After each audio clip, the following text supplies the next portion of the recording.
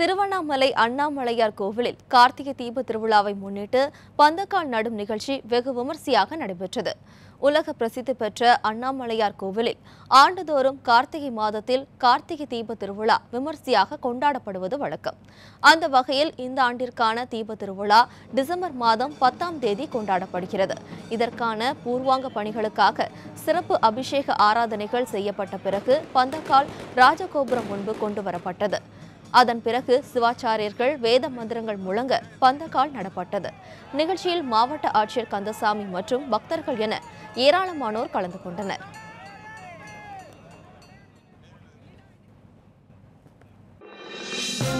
இது போன்ற முக்கிய வீடியோக்களை உடனுக்குடன் தெரிந்து கொள்ள NewsJ யூடியூப் சேனலை சப்ஸ்கிரைப் செய்யுங்கள்.